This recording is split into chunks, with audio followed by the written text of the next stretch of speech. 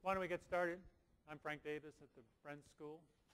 It's my great pleasure to introduce my colleague Trish Holden, this research faculty talk today. You've got the title in front of you. As you probably know, but I'll just remind you, Trish is an environmental microbiologist, which means she studies tiny little things that make a huge difference in the environment.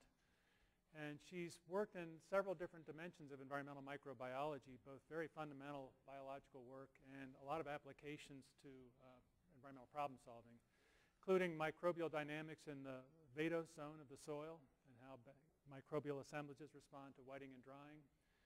She's done work in the pollution of coastal beaches and sources of that pollution, fate and transport kinds of studies. Recently, she's really put a lot of attention and effort into the environmental implications of nanotechnology, very much of an emerging area of very great importance environmentally. And I guess your talk today is going to be heading in that direction with us. Very influential work in a lot of different arenas, so it's really a pleasure to have her here in the Bren School, where she helps run, kind of co-anchors our Center of Excellence in Pollution, Fate, and Transport. If you don't know her pedigree, she arrived in the Bren School in '97. So she's been with us now for 12 years. And before that, she did master's, PhD, and postdoc work at UC Berkeley. Before that, before coming to the left coast, she was at Purdue for a master's, an MS degree, and then at University of Knoxville for a bachelor's of science degree. So she's had quite a career already, and without cutting into her time anymore, it's just a real pleasure. Thank you for taking the time to do this. To tell us about interactions between Pseudomonas aeruginosa and cadmium, selenium, quantum dots. Thank you, Frank. All right. Thank you. That's a really generous introduction. I greatly appreciate that. Thanks. Well, thank you for coming. And if you were brave enough to come with this kind of convoluted title, kudos to you. But I'm going to start from a little different point of breadth, going back in time, maybe a time when some of us kind of listened to this music and back in the 70s and heard that, well, you know, we were living in the material world. Maybe that's when that first time that phrase became part of our popular culture. And then, again, maybe a little bit more recently, we got to hear it again in a slightly different context. We're in a material world. And in fact, we do live with a lot of material objects in a material world. Our lives are very much touched by what we buy, what we surround ourselves with, and it certainly isn't just here in the United States, it's all over the world. We live in a material world, afforded by a lot of advanced chemistry that's been developed over the course of decades during the Industrial Revolution. Tremendous advances in synthetic chemistry, organic, inorganic. So much so that we have this enormous list of chemicals that are on the TSCA inventory. Not all of them are produced in great quantities. Many of them are produced in small quantities, but of those that are produced at greater than 10,000 pounds per year, there's actually very few that we know much about with regards to their influence, toxicologically speaking, on humans or the environment. It would be nice to know more about what we've surrounded ourselves with in this material world. There are some efforts, I'll bring this up early in the talk, for those of you who are interested in how do we bridge this gap, what are we doing, what is society doing to bridge the gap between what's made versus what we know about what's made and what we surround ourselves with in this material world. There are efforts in high throughput screening, this terminology lifted from the pharmaceutical industry, being used now to screen, perform assays, toxicological assays on chemicals for which we have little information, mostly managed through ToxCast and EPA. And there's a lot of hope that through being able to perform thousands and thousands of assays per day, we can take mostly cellularly relevant information and translate that to an interpretation that would be relevant to understanding how chemicals interact with us and how they interact with the environment, to better our ability to perform risk analysis. And then we enter into kind of a whole new era, an era of of the ability to now scientists, not me, not people in my lab, but people that we collaborate with for sure, can manipulate atom by atom substances to do things like write a logo. So if this is very interesting documentation of this logo on the IBM website, where in 1989 an IBM researcher wrote with xenon atoms the logo for IBM. And so it was heralded as the first demonstration of real nanotechnology, even though the idea had been out for quite some time. And so then we have this sort of new revolution in society in nanotechnology, understanding and control of matter between 1 and 100 nanometers. So it's not just making solutions or synthesizing solvents in the laboratory or purifying, distilling solvents. It's actually constructing materials atom by atom. That's the idea. And these materials are inherently small, and it involves imaging, measuring, modeling, manipulation. I refer you to, if you are new to this subject, the NNI website, the National Nanotechnology Initiative. The federal government is investing a lot in trying to further nanotechnology as a research area and as an economic growth area in the United States. And this is documented currently and on an ongoing way in the NNI website. There's a lot of information there. Stepping back for a minute, because this is such a nascent area, nanotechnology in the environment, nanotechnology in human health, how it's changing our material world. It's such a nascent area that we still have to remind ourselves, what are we talking about? So we're not just talking about things that are small. There are a lot of things that are small that exist in nature that are the essence of life. A lot of biomacromolecules that we know well, mineral structures that we know well. These are things that are at that scale of a billionth of a meter, and we know them well. They exist in nature. They're part of our natural world. Nanotechnology is about things at that scale that don't exist in the natural world, that can be built atom by atom, that may be built to be interactive, that may be built to be machinery, and some of that is rather futuristic, but that's part of the vision. More about sort of differentiating between nanotechnology and nanoscale. This type of material, this is titanium dioxide, used in paints, used in sunscreen, made industrially for decades, and in our society, in our material world for decades. This material is, a lot of it is manufactured to be nanoparticulate.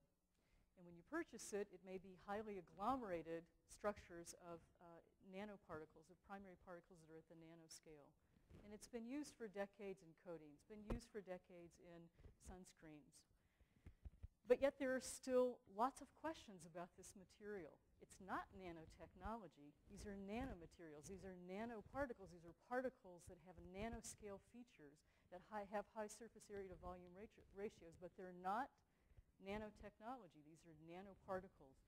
Still, there are many, many questions about how do these particulate substances interact with humans? How do they interact with the environment? How do we respond to them as part of our material world when we're being exposed to them consistently, chronically through the coatings that we're exposed to, through sunscreens, and through emerging ideas and using them as disinfectants in water treatment, for example. So a lot of the slides that I have in here, and I think these are going to be posted somewhere so you can take advantage of some of the websites in case you're interested. This was a recent case study project that the EPA conducted. And within this case study, if you're interested in this subject, you can see that there are questions regarding fate and transport, regarding purity of the material, regarding life cycle analysis, regarding human health, regarding ecological responses, despite the fact that this material has been with us and in use, part of our material world for decades. Not a nanotechnology, but a nanoparticle, and sometimes clustered within this overall concern of nanomaterials in the environment. One of the big interests is life cycle analysis. And if you look at the date of this publication, this is really one of the few life cycle analysis studies on a currently existing nanomaterial showing that TiO2 ends up, depending on how it's used in this particular society, Switzerland, sewage treatment plants, waste incineration, and then ultimately in the landfill. Okay, so nanotechnology, existing nanomaterials in society, nanomaterials that are being developed for particular interactions with organisms as disinfectants. Here's an example of the production of a nanomaterial, a nanoparticle, purposefully to act as a disinfectant, to act as an antimicrobial. These are silver nanoparticles, pure silver, based on their shape, whether they're rods, whether they're pyramids, or whether they're spherical. They have entirely different toxicological profiles to bacteria. Okay?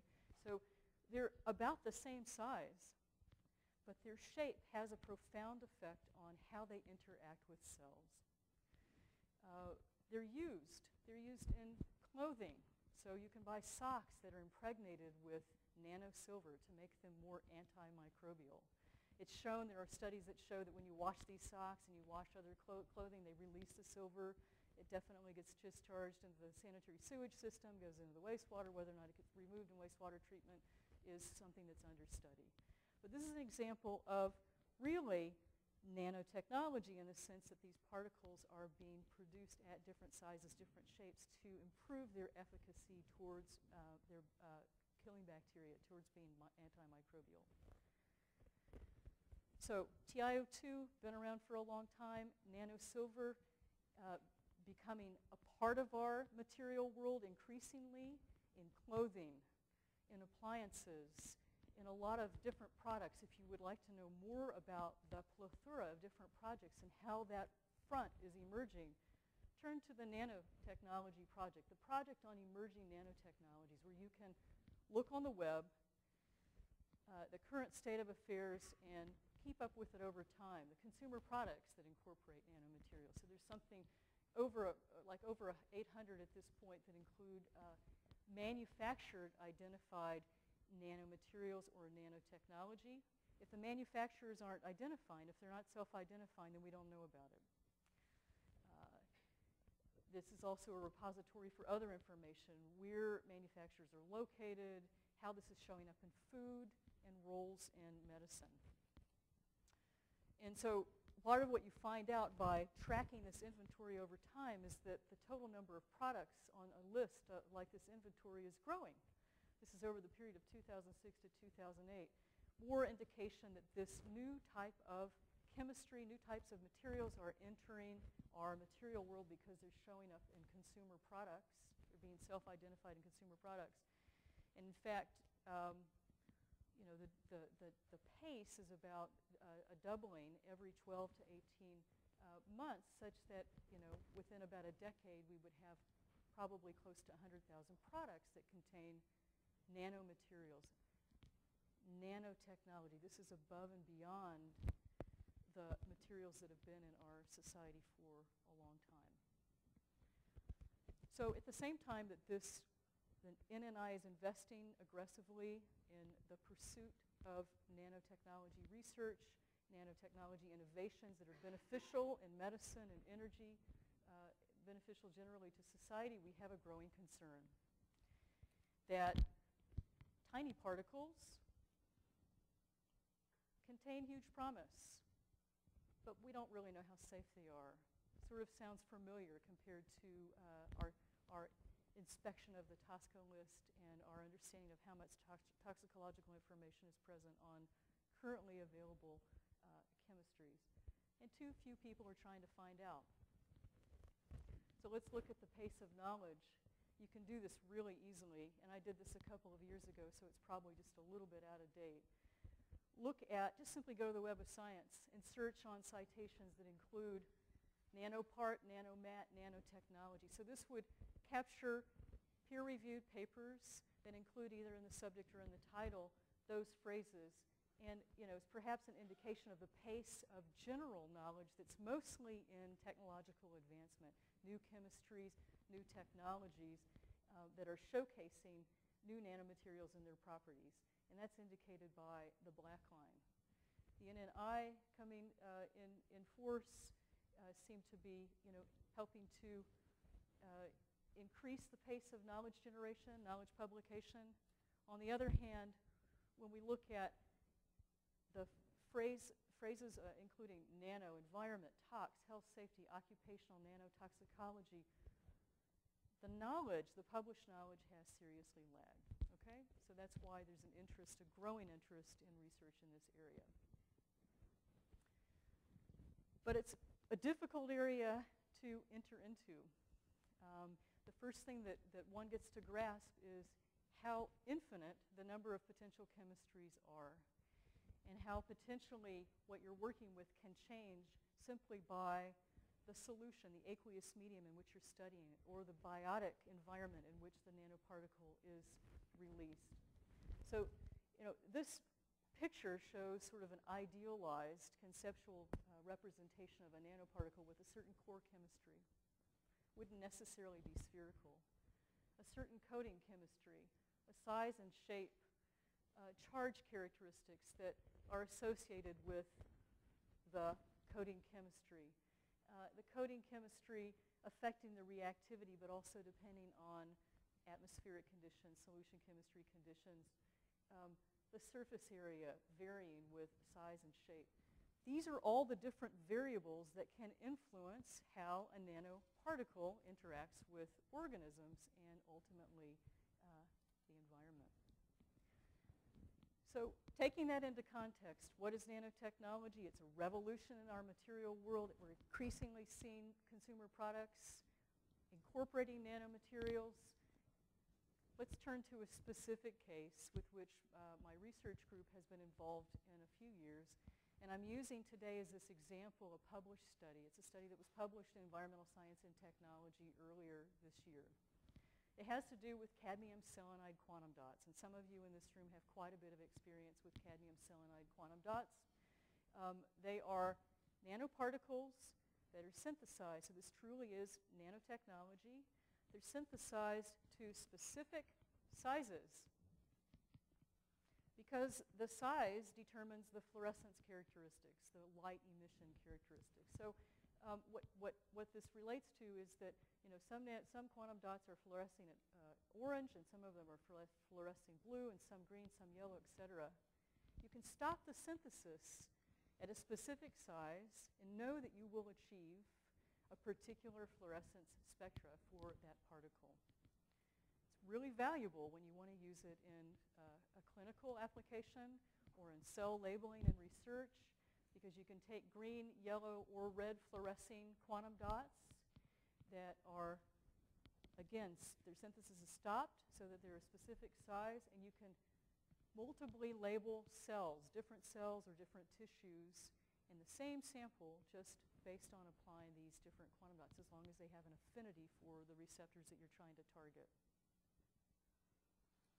So they are potentially very powerful. We're interested in less in labeling and more interested in the environment. What happens to these types of materials when they are potentially released?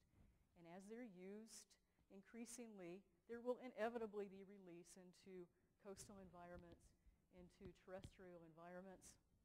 What happens? Well, looking close enough into any of these environments, we have bacteria. They're everywhere. They're on the surfaces of sand grains and estuaries. They're on soil particles. They're part of the fabric of soil and part of the soil genesis. And they're doing all the things that we need in terrestrial and estuarine ecosystems in terms of nitrogen cycling, carbon cycling, sulfur, iron cycling, etc. So it matters to us in a sense, for sort of a couple of reasons, how nanotechnology's new chemistries are influencing organisms in these environments, bacteria in these environments, because it could alter biogeochemical cycling. At the same time, organisms at these scales can alter the trajectory of nanomaterials, alter their course towards drinking water supplies. Bacteria are coexisting already with minerals at the nanoscale. This is fairly well understood, but also an area of research. bacteria, these are individual bacterial cells in each one of these frames, and they particularly well capture that bacteria reside inside a polymeric matrix, a sort of void space around the cell, and then they're armored with nanoscaled minerals that exist in nature. Okay? So when we're thinking about new types of particles entering their world, changing what they do, and these organisms changing the fate of engineered nanomaterials that are released in the environment, just as they change the fate of petroleum hydrocarbons, just as they change the fate of chlorinated solvents, we keep in mind this physical, local structuring, that there are naturally occurring nanoscale minerals. These are part of the organism's microstructure, and it must shape in some way their response to foreign nanoscale minerals. So the quantum dots that we are working with in this study. So if you wanted to buy quantum dots, you can go to chemical supply catalogs and you can purchase them. You can purchase them from a number of different companies with a number of different chemistries. Some of them are coated with zinc sulfide. They're all different sizes. Some arrive in solvents, but it's difficult to remove the solvent, the organic solvent, when you want to work with them in aqueous conditions. We decided we didn't want to work with industrial nanomaterials for these studies. We wanted to synthesize our own cadmium selenide quantum dots. And so we worked with the collaborator. Another hallmark of this type of research, it's very collaboration intensive. We're not the material scientists. It's upon us to beg the expertise of material scientists to understand more about the nanomaterials that we're working with and typically to acquire them. The quantum dots that we've been studying in this particular report that I'm sharing with you today are a wurtzite structure, the wurtzite crystal structure. They're 5 nanometers in size. They're synthesized according to this method of Rogash et al. And we entered into this particular study that I'm sharing with you with these particular questions. How do cadmium selenide quantum dots, as one type, one very narrow type of engineered nanomaterial, affect bacterial growth? So a simple physiological study. Because when bacteria grow, they catalyze reactions. Okay? And it's ultimately the reactions that they catalyze that we're concerned with.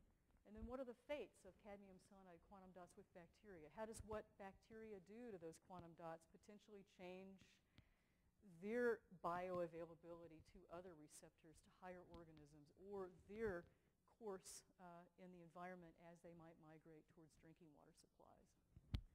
So we have in mind, and this is sort of a thread that runs through a lot of our research, the interactive effects between nanoparticles and bacteria. How do nanoparticles change bacteria? How do bacteria alter nanoparticles? The paper that I'm describing for you today is published earlier this year. The researchers primarily were John Priester, a postgraduate researcher in the Bren School for a number of years. He performed almost all of the biological experimentation and all the analytical chemistry that I'm describing today and all the biomarkers effects work that I described today. So he was the primary researcher in this study. Peter Stoimanoff, material scientist, postdoc in Galen Stuckey's lab, synthesized the cadmium selenide quantum dots. So we always had a very reliable stock of nanomaterials, reliably synthesized, reliable characteristics to work with because of Peter's expert hands in synthesizing the materials that we needed. Randall Milkey, who's in the audience today, absolute expert in electron microscopy. It was essential for this study to be able to visualize the ultimate location of the nanomaterials, and you'll see that in the results, because knowing where they are as an endpoint is essential to try to describe the origin of the toxic effects that we're seeing. How are they actually manifested? Sam Webb at the Stanford Synchrotron Radiation Laboratory, he brought to us the capability of using the selenium oxidation state as a tracer for the intactness of these quantum dots. Cadmium is in the +2 oxidation state with selenide in the -2 oxidation state. If the cadmium selenide starts to dissolve, the selenide is subject to oxidation. It's in the -2 state. It can be readily oxidized to the 0 oxidation state and further. So having Sam's collaboration was essential to be able to use selenium as a tracer in its oxidation state. Chris Earhart, Earth scientist, graduate student at the time, performed XRD, X-ray diffraction, to track the crystal structure of the nanoparticles, seeing if we still had a Wurtzite signal in our samples. Jinping Zhang, microscopist in Materials Research Lab, Galen Stuckey, professor of inorganic chemistry, materials chemistry, and biochemistry here at UCSB. So it's not a small message. A lot of environmental research takes collaboration, takes productive collaboration, but this is really, as I am discovering, a particular area where interdisciplinarity is absolutely required and crossing boundaries that we may not have been crossing in the past. This was our hypothetical framework. When we started this project, we were overwhelmed with the various degrees of freedom. You present a cadmium selenide quantum dot to a bacteria, what could be the potential outcomes? And there was not a lot of information. My collaborator, Jay Nadeau, who's the first author in this book chapter listed here, in which this conceptual diagram is published, she was the first to publish with Randy as a co-author, Randy Milke as a co-author. She was the first to publish a study showing that cadmium selenide quantum dots could stain bacteria, and in fact could, under some conditions, enter cells. Okay? Because they're too big. They're 5 nanometers. This is a bacterial cell in gray here, a representation of a cell with its softer gray matrix around it, polymeric matrix. The membrane, that is the double line on the outside of this dark gray cell, has pore sizes that are a nanometer or less. The pore sizes are too small to allow free passage of a cadmium selenide quantum dot. Okay? So the cadmium selenide quantum dot initially presented to the cell on the outside, and it will reach bacteria if it's released into the environment because bacteria are everywhere, could initially break down in the environment surrounding the bacteria. That is, it could dissolve, it could lose its little cap, citrate in this case.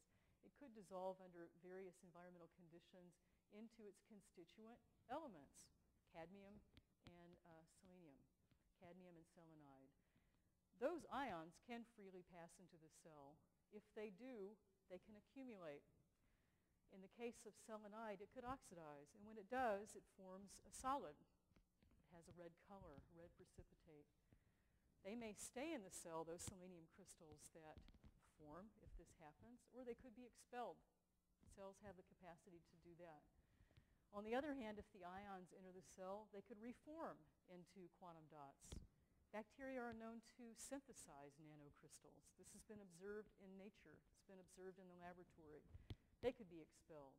So these are like the variety of different, if you will, microscale fate and transport processes that were hypothesized. In order to enter the cell as a whole quantum dot, the membrane would have to be damaged. On the other hand, the quantum dot could simply bind to the outside of the cell, stain it, and if the quantum dots are highly fluorescent, then the cells would, by virtue of that, appear very fluorescent, and then you have a nicely stained bacteria. Knowing that selenium is subject to changing its oxidation state, we made use of that, as I mentioned a few minutes ago, and used the oxidation state of selenium as a tracer for the intactness. Our approaches in this study was wholly performed in the laboratory. And to answer those specific questions, growing Pseudomonas aeruginosa, a widely distributed gram-negative bacteria, very metabolically versatile, rapidly growing, very resistant to heavy metal toxicity, very resistant to a lot of insults, including antibiotics. And what we asked was, when we grow Pseudomonas aeruginosa, how are the effects of selenium versus cadmium ions versus cadmium selenide quantum dots? How do they differ from one another? And can we quantify the differences and explain the differences. We also wanted to know where the materials ended up in the cell and what shape they were in. Did they break down? Did they accumulate in particular regions? And we had to use, as I described a few minutes ago, a whole host of different technologies, and that's part of why this becomes a very interdisciplinary type of effort. We're using inductively coupled plasma mass spectrometry, ICP-MS, to quantify total metal within the biomass that's accumulated. Total could include dissolved and nanoparticulate, and so in order to assess the difference and, in effect, quantify the nanoparticulate by the difference, we have another methodology for quantifying dissolved cadmium. As I mentioned before, electron microscopy was essential to visualize where does this material end up in a cell, and to be able to relate its final destination to the endpoint effects that we measure to infer possible mechanisms for effects. And then tracking the selenium oxidation state with X-ray absorption near-edge spectra, this technology that doesn't exist here, but it's at a collaborator's institution at the Stanford Synchrotron Radiation Laboratory, and it takes an expert in that area to run the instrument. Expecting that from the literature, what we know a lot about is that and there's been a number of studies suggesting that reactive oxygen species, free radicals, so we talk about free radicals in our own body. We're concerned about excessive free radical formation and how this causes cellular damage, DNA damage, causes mutations, can lead to higher incidence of cancer. Well, generically, any oxidative metabolism produces ample free radicals of oxygen. Superoxide, hydroxyl radical, hydrogen peroxide. There's a lot of evidence, abundant evidence, to suggest that various nanoparticles can enhance the concentration of ROS inside cells. And so this is something that we wanted to test. And then our endpoint was to relate the effects, distribution, and ROS measurements.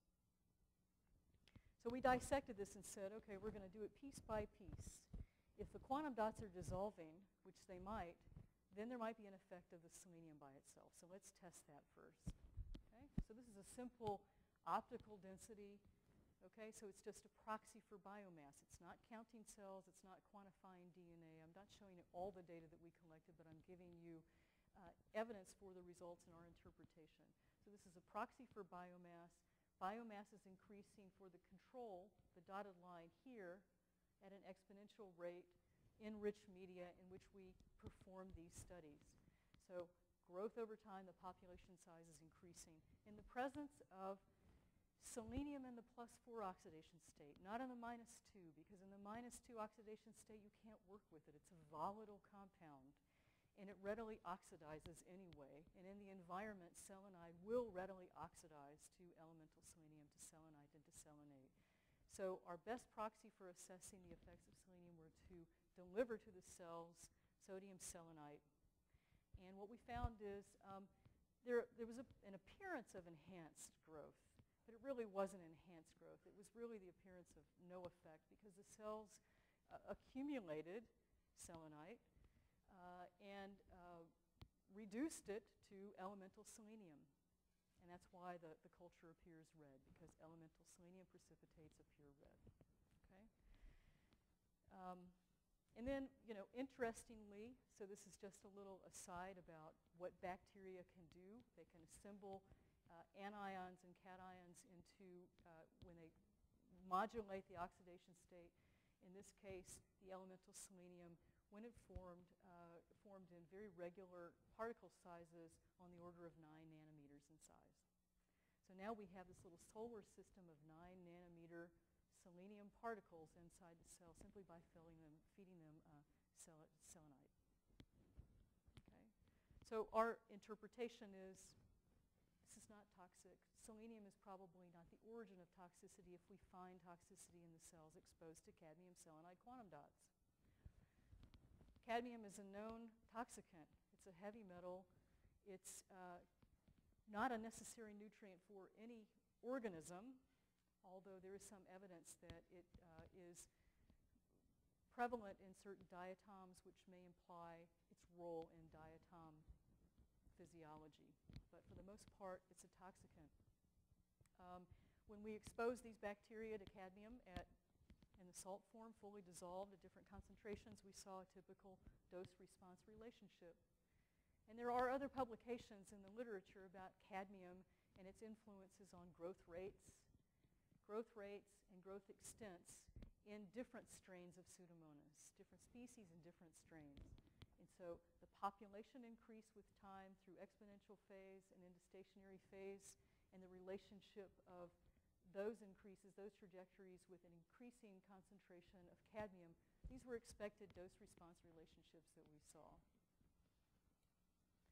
And we also noted that exponential phase, that is the onset of rapid growth, was happening around 6 hours or so. And this is important as we started to consider the differences between cells being exposed to cadmium versus cadmium selenide quantum dots, the next treatment.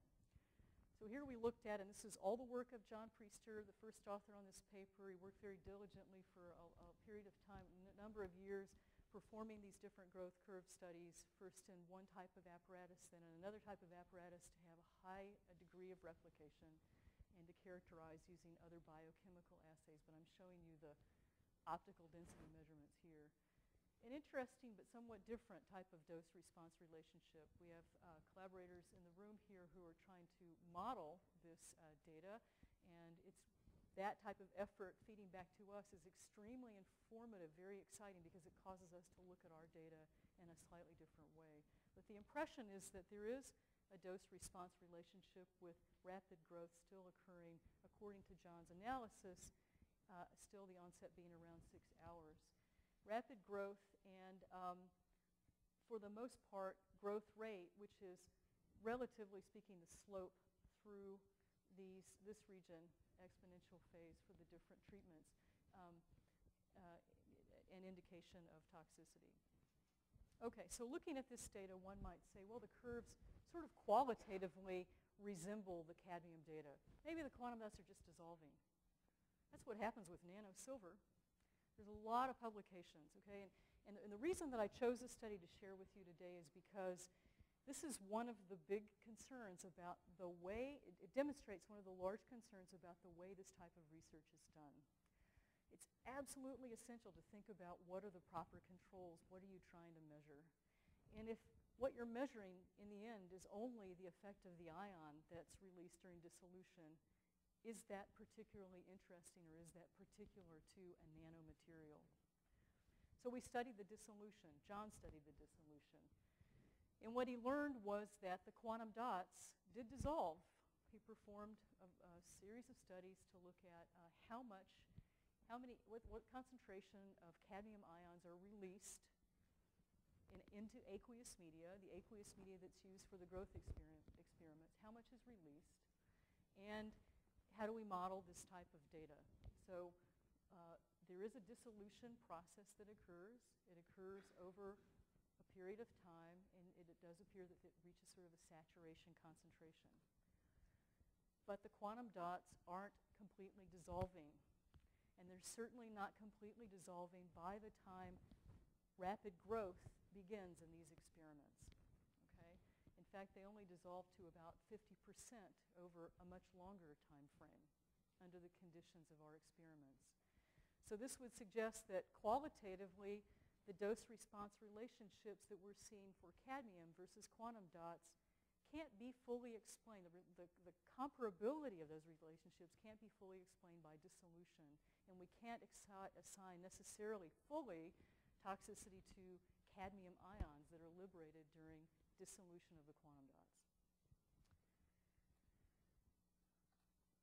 Okay, so what we did then is we looked at the overall growth data in sort of a different way. We said, at 6 hours when exponential phase is occurring, if we relate the growth rate to dissolved cadmium concentration at that starting point of rapid growth, so at 6 hours, how much dissolved cadmium is present in the cadmium ion treatments? How much dissolved cadmium is present in the quantum dot treatments where cells are fed only quantum dots, but there has been some dissolution in the first 6 hours preceding rapid growth? When we compare the growth rates in all of those growth curves that I showed you, that is the the specific growth rate constant for exponential phase 2 cadmium ion concentration at the onset of rapid growth, we see that there's an overlap between the treatments for cadmium acetate, the cadmium ion treatment, and the cadmium selenide quantum dot treatment at low concentrations. And then we reached this, what we called a threshold in the paper. This was our interpretation. So there is some concentration threshold here at which the two relationships, that is growth rate versus dissolved cadmium concentration in an experimental setup with only dissolved cadmium at the beginning or an experimental setup with only quantum dots at the beginning. There is a departure at some concentration of dissolved cadmium that's occurring at 6 hours. We called this the threshold, beyond which apparently there's an extension of this steep negative trajectory in growth declination due to the nanoparticles, the residual cadmium selenide quantum dots that are in the media. Cells, on the other hand, that are only exposed to cadmium, and we know that Pseudomonas aeruginosa has very robust resistance mechanisms. It takes in cadmium ions passively. It uses efflux pumps like it does with antibiotics and solvents to pump them out. It only has a certain amount of capacity to do that. At a certain point where so much cadmium ion has built up in the cell, it starts to overwhelm the pumps and they back up, and then you start to see accumulation, as I'll show you in a minute. But the point here is that this was a pivotal interpretation by us of these findings, that we have a threshold effect beyond which nanoparticles are more influential on growth than are cadmium ions. And so what's going on? It's not you can't simply assign the effect to dissolution. Now let's step back and look at a couple of other studies that I found particularly interesting as we were gathering this data. We weren't necessarily aware of these studies because they were in the mammalian cell culture literature. These were working with cancer cells, where they looked at cadmium telluride quantum dots, slightly different chemistry but similar idea, and found that they produced a lot of free radicals, and that the free radicals damaged cancer cell membranes. And that allowed the quantum dots to flow into the cells.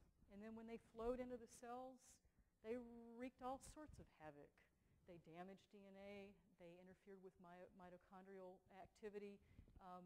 They were very reactive inside the cell. Another study showed that cadmium selenide quantum dots could be taken into mammalian cancer cells through endocytosis, normal defense mechanism, and that once they got in there, it was the amount of material that was endocytosed that really correlated with toxicity. So it was how much was in the cell that really corresponded to the negative effects on the cell.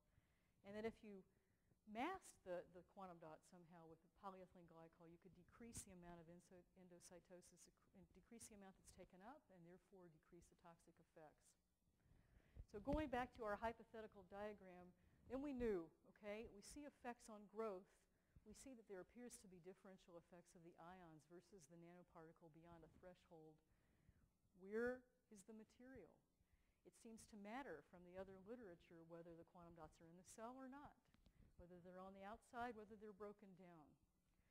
And so this is where electron microscopy, having the ability to visualize the cells and gain an impression through visualization at high magnification, was really essential, really a part of our research. Pseudomonas aeruginosa, not exposed to cadmium or quantum dots, has its normal rod-shaped morphology. The membranes are intact. The material in the cell appears normal. On the other hand, the bacteria grown with cadmium ions, one of our treatments at different concentrations, as I mentioned before, these bacteria have a really robust efflux pump resistance mechanism, and the pumps are located in the periplasmic space, so in between the inter and outer membrane. And so the cadmium flows in as ions. The cells are trying to pump it out. It backs up, They can't pump it out fast enough. You start to form these little inclusions of cadmium, and that's what these little white specks are. Okay, so this was not unexpected, but interesting to see. On the other hand, a really important part of our interpretation of what was differentially separating these two treatments, the cadmium versus quantum dots, is that the quantum dot treated cells beyond this threshold looked obliterated. And we didn't just take one image or two images. There were scores of images. There were many, many images that were acquired and then quantitatively analyzed. And so we knew the frequency of membrane damage in this treatment versus this treatment. We also could readily observe that the nanoparticles were not attached to the outside of the cell. If they were associated with the cell, they were inside. John quantitatively analyzed these particles, assuming they might be quantum dots, found that they were on the order of about 8 nanometers. It's close, it's not exact, it's not 5 nanometers, but they may have acquired lots of other things, and that's why they appear bigger. They weren't on the outside of the cell, they were clearly inside.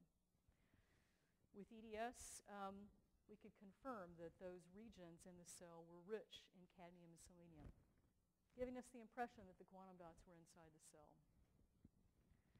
Then we start to use other technologies to ask, okay, are they intact or are cadmium and selenium just co-localized in the cell? So are the quantum dots intact? And the impression we get from this technique, Zane's, is that the organization of these two curves, the blue, which is our sample cells that have been exposed to cadmium selenide quantum dots, and the black, which is a standard, elemental selenium standard, the overlap on the vertical of those two peaks strongly suggested to our expert in Zane's that most of the selenium inside the cell was in fact elemental. So we see evidence of quantum dots in the cell, and we see co-localization of selenium and cadmium, but the Zane's is telling us that a lot of the selenium is elemental selenium, and so the quantum dots are apparently highly broken down. There's also evidence, without a standard here, but our expert felt that there was evidence for organo-selenium complexes. Still working at the limit of resolution of a lot of this technology. So throwing at this problem the most sophisticated technology we could grab onto, and finding that the scanning transmission electron microscopy suggests there's intact quantum dots. And we even with X-ray diffraction saw a little Wurtzite peak consistent with the crystal structure of the original material. So then we look at, so we're starting to pull together an interpretation. I'll come back and summarize that. And then we look at the reactivity of the material in whatever form it is inside the cell. And I'm pointing to this one pair of data points that show a differential reactive oxygen species concentration per cell relative to the total cadmium concentration. And the point here is that cells exposed to cadmium selenide quantum dots had a much higher concentration of these free radicals inside the cell. Okay? And this is above that threshold concentration, which may greatly influence the result that we found of a nanoparticle type effect above and beyond the cadmium effect. So then putting these pieces together, taking what was a hypothetical framework and putting it back into a summary of what we found is that the quantum dots, what we believe happened is that they destroyed cell membranes, potentially through the enhanced formation of ROS. How the ROS was formed, it's really difficult to say. Is it interaction of the quantum dots with the membrane, with the energized membrane? We don't know. There's some follow-up studies that our collaborators are working on in that regard.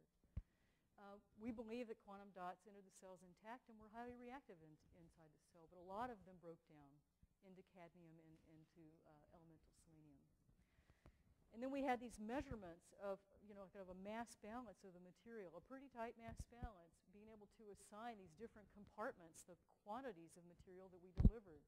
And we saw that there was this, almost 5,000-fold enrichment of cadmium when the cells were presented with dissolved cadmium inside the cell. So they hyperaccumulated cadmium. They also accumulated cadmium in the form of quantum dots to the best of our ability to resolve it. And this brings us to the conclusions of this one study with one type of bacteria, one type of nanoparticle, juxtapose that across the entire spectrum of what I told you earlier about how nascent this field is, how many questions there are. This is what we felt we learned. That the ions in this case, cadmium, could explain part but not all of the toxicity. There appeared to be a nanoparticle effect. There's not that many reports of a, quote, nanoparticle effect. And so this is still a big question in cellular interactions with nanoparticles. Where does it arise? Is it something that's generalizable across a lot of different chemistries? What is going on? The toxicity greater than cadmium beyond the threshold, the fact that the quantum dots didn't appear to absorb, and that the Pseudomonas appeared to alter the fate of the quantum dots. Extracellularly, in the presence of bacteria, the quantum dots were more stabilized than just in abiotic conditions. We think there could be environmental implications. We are funded by the EPA. We have been for the most part to do this work. It's upon us to try and conceive of experiments that we think could give us insights into potential environmental interactions and to then think about potential environmental implications. One environmental implication is potentially activation. If cells are affording the breakdown, enhancing the breakdown of quantum dots, then they might be activating the nanoparticles and making them more potentially toxic to other organisms. If they're hyperaccumulating cadmium like we see here, then they're a sink. They're causing sequestration. On the other hand, if the cells move, then it's another mode of transport for the material. So there's different ways to look at this, but it's upon us to think about the environmental implications. We have other research that's ongoing. So this was a baseline study. We learned a lot. We formed a lot of important collaborations. We got a lot of techniques down. But now we have this other study that's complete in collaboration with Professor Arias here, an expert in protozoology, with his graduate student, Rebecca Werlin. There's a manuscript in preparation concerning trophic transfer. Randy Milkey is also involved in that as well.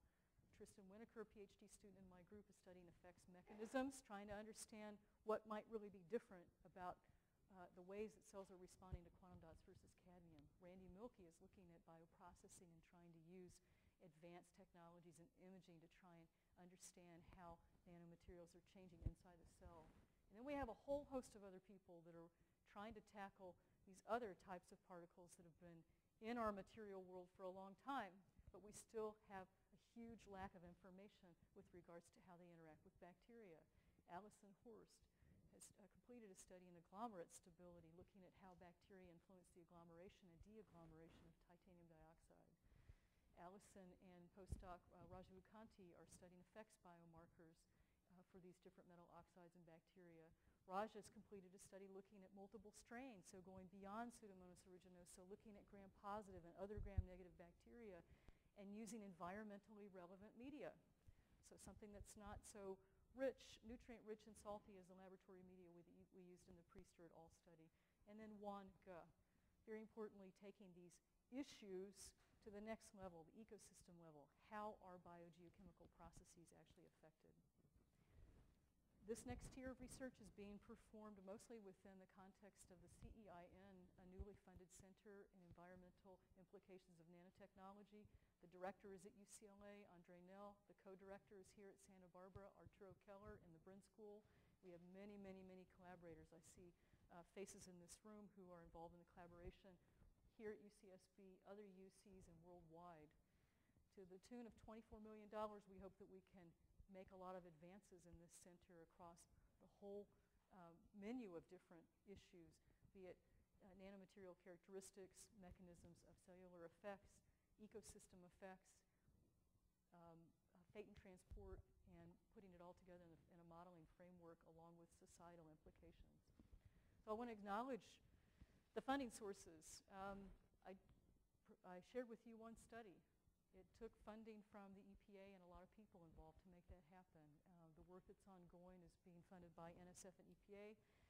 And then again, to reiterate the importance of all the partners, the researchers that actually have done the work, are doing the work, and then the intellectual collaborators, Galen Stuckey, Josh Schimmel, Ed Arias, Gary Chair, Jay Nadeau at McGill University. And I hope I've left some time for questions. Thank you.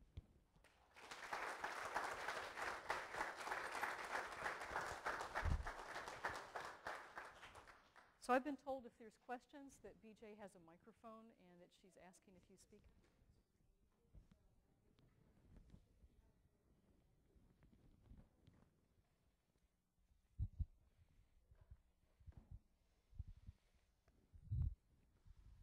Eric. Hi. I got a question about the growth curves. Since bacteria can accumulate different amounts of these nanoparticles, means that the scattering is different among treatments. Is that not disqualifying the optical density as a proxy for biomass? Well, it could, particularly when we have information higher up. So if we go back to, so let's talk about that. What would actually happen if the cells were hyperaccumulating? Let's look at the cadmium, for example. Okay, so in this case, if cells are hyperaccumulating cadmium, and we have increasing concentrations of cadmium, and with higher and higher concentrations initially of cadmium, they're accumulating more and more cadmium. What would that? How would that change these curves? How would these curves look different? Next one. Well, but it's pertinent to this as well, because we know that cadmium is accumulating in the cell. So this is, it's pertinent to this question. It is pertinent to this one as well, because we actually do see evidence that we're overshooting the control. Exactly. And it very well could be that what's happening there is similar to what's happening here. But is that also not because of the accumulation of the particles rather than having really more bacteria in your solution? Well, it's hard to argue that completely when you're looking at these early time points, and that's where exponential growth rates are calculated. And if that were the case, then we would have really quite a different relationship between those curves early in exponential phase when those growth rates are calculated. But so I don't doubt that there's accumulation, later at 24 hours when we measured the amount of material in the cells. Yeah. But early in exponential phase, it's kind of hard necessarily to argue that. Yeah, We do have just one other answer to your question, because we do have other metrics for growth. So we measured DNA. We have actual cell counts in some treatments, not for all the treatments. And do they show the same pattern? Because because you get at the low quantum dot concentration, you get in the end a higher yield than at the control. Yeah, but that's completely indicative of what we're seeing in the electron micrographs, and that doesn't make this wrong. It makes it confirmatory that we're seeing accumulation in the cells in the electron micrographs. Those electron micrographs were performed on samples that were taken at 24 hours. And so it's completely confirmatory with the idea of accumulation in the cell. If anything, you are underestimating the effects. Yeah. Right. Yeah. I mean, if there was a, these are things that we look for without a doubt. And for example, in other studies that have been performed in our lab where we've had a significant association of the metal particle, I'm speaking to your work, Allison, if you don't mind, there was a necessity of performing the growth experiments with completely independent metrics of biomass, so looking at intracellular DNA or protein or cell counts because of the high affinity of the particles for the cells, and then the aberration on, the optical properties of the cells because of that. So we are aware that that can be an issue, and so these experiments were performed to assess the potential, and then we looked at sort of where's the material ending up, and looked at the relationship between these curves, and it made sense to us. Hello. When the cells do accumulate cadmium ions or quantum dots, cadmium, selenium, quantum dots, do they eventually die or do they recover? Have you looked at the death and survival of the cells? Yeah, I didn't show any of that data. So that's interesting, and I think there would be really, you have to be careful. One would have to be careful about how they assess that. So one way to assess if it would be credible would then be to try and reculture, so using that material as inoculum, see if we can resuscitate.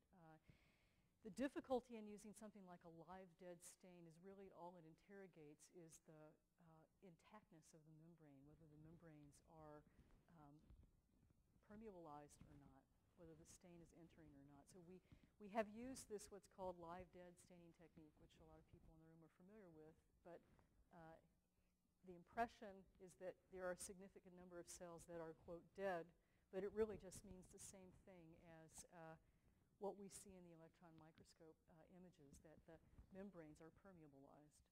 So we haven't really performed those studies to understand, what's the viability? Can they continue to grow beyond that point? Yes?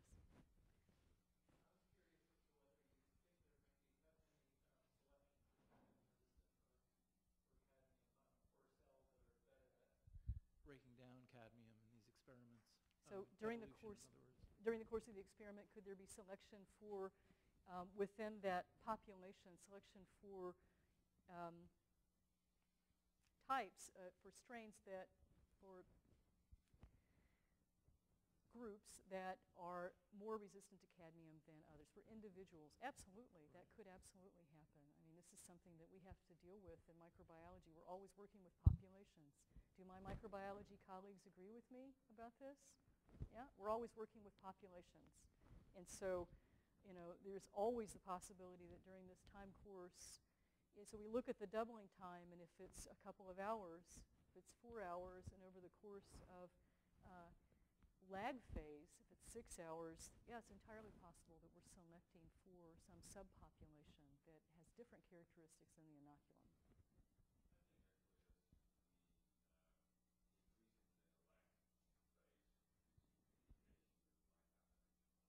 Yeah. Well, yes, and so the increase, it is an indication, and also it can be difficult to say exactly what the origin of the lag phase is, right? So, especially with optical data. Yes, Tyrone.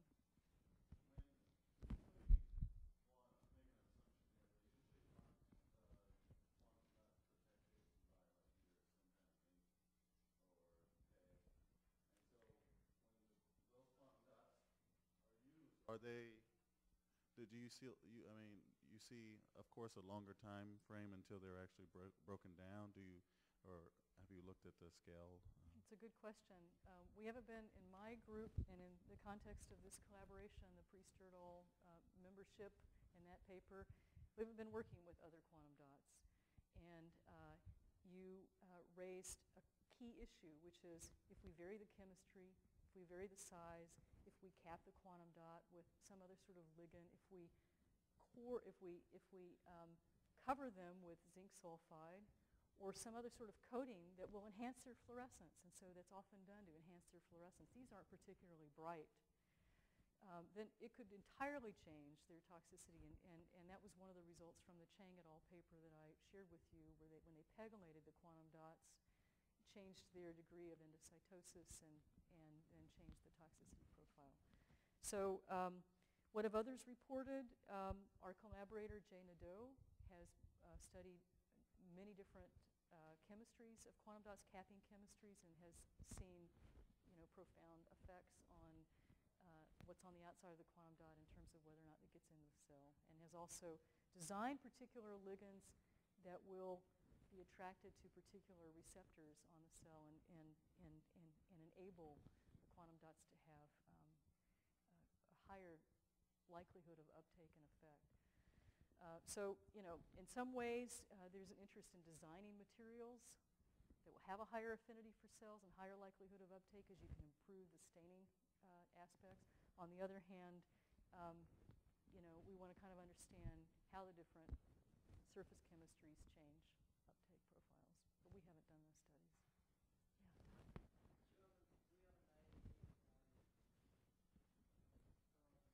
If it would be more toxic in marine ecosystem than in terrestrial ecosystems.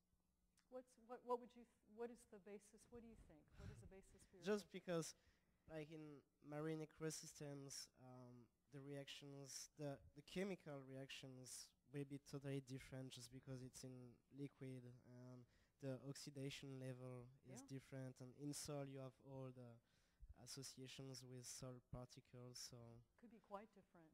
And so in sediments, and even in marine systems, whether it's in sediments or in the water column, or maybe these would have an affinity, the cadmium, the ions that are released or the quantum dots have a high affinity for marine snow, for flocks that are in the water column. But these are all important questions. Where are they transported to? Where do you have a guess? In the marine environment? Well, I guess an expectation would be, given the cationic nature of the cadmium, is that it will tend to hyperaccumulate inside anionic polymers that are associated with microbial biofilms and with other organisms. And the quantum dots, well, we have a guess from possibly another study that we've been doing where we looked at biomagnification. If they end up in the bacteria, the predators are the next tier of effect and accumulation. And we believe we have evidence for biomagnification at the trophic, simple one-step trophic level. Thank you, Trish. Thank you.